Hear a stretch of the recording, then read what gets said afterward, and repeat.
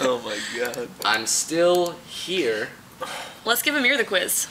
Now it's just gonna be depressing. What kind of quiz is it? It's a nutrition quiz. You like put in what you eat and it tells you how long you have to live. Oh wow. Me and Jake took a quiz once and it told us which Sex and the City's character we were.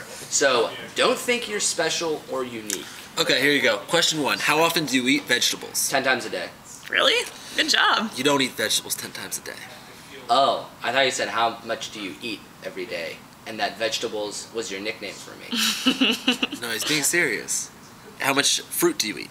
Well, is barbecue sauce a fruit? Because it's red. No. What? Okay, she's being polite. She meant to say, of course it's not. Obviously, you fucking retard. Alright. What about fries? Or that's a potato. Or apples. Or ketchup. Well, apples are a fruit.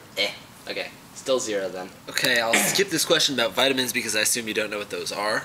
Thank you, soulmate. All right. How many times do you eat fast food in a week?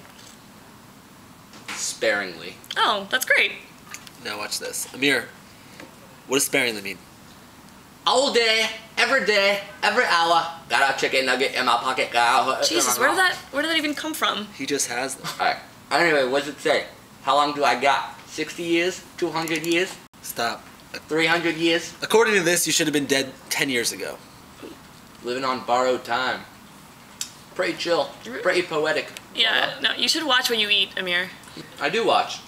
I watch it go in my mouth. So you don't even do that. Whatever. Will you at least pick that up? 5-minute rule.